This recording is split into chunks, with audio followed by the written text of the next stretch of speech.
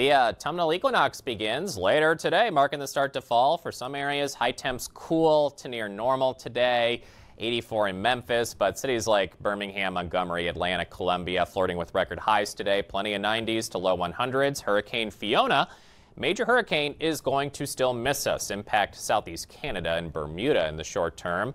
Eyes are still on Invest 98L. Be very careful where you get hurricane information from that. Still a lot of uncertainty beyond a couple or a few days out. For today, cold front will bring in isolated severe storms. Cities like Raleigh and Norfolk can't rule out isolated damaging winds with a so-called marginal risk of severe storms today. Cold fronts pass Memphis, Nashville, bringing your highs into the 80s, but ahead of the front, we still have some daily record heat expected today and again tomorrow. Cities like Tampa Bay and other areas of central southern Florida, perhaps some daily record highs in store for your Friday. Chance of showers and storms.